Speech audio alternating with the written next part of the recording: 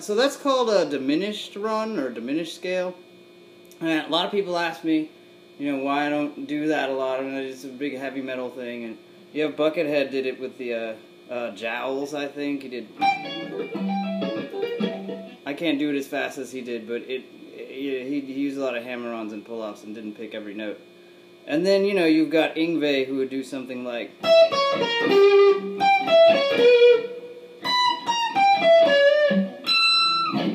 And that's probably lifted from Bach. But yeah, I mean, I had that one little thing that I do, and I'm still trying to find stuff that goes with that and add on to that. So hopefully I'll be able to expand that into a whole song. But, coming to a poser club near you, I'm sure, because somebody's going to copy me. But anyway, diminished scale and Spanish chords.